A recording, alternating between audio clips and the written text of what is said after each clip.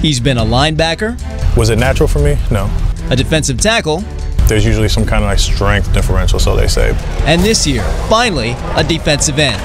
That's home.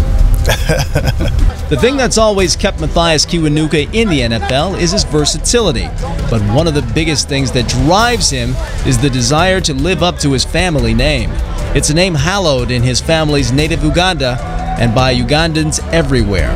Not a lot of people recognize my face, but if I'm in a situation where somebody from Uganda knows or sees my name, then the first question they ask isn't, do I play football? It's, are you related to Benedicto? And so it is, you know, it's always been a sense of pride for me and my family. Benedicto Kiwanuka.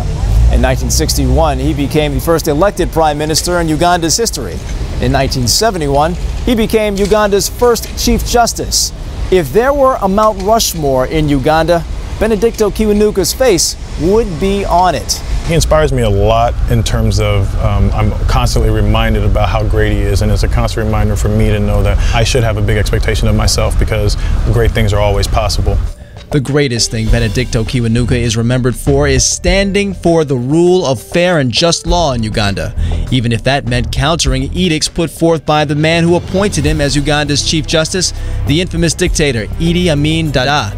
More than just hearing about it, when you walk down the street and somebody who recognizes you takes the time to come up and say, usually an older person, to say, hey, I just wanted to say how much I appreciate what your grandfather did for our people and for our country. I mean, it gives you a sense of pride.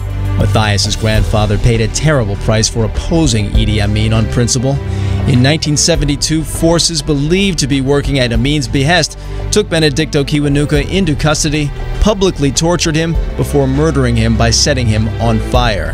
He was just 50 years old. 41 years later, Mathias Kiwanuka says he's taken important lessons from his grandfather's death as well as from his life.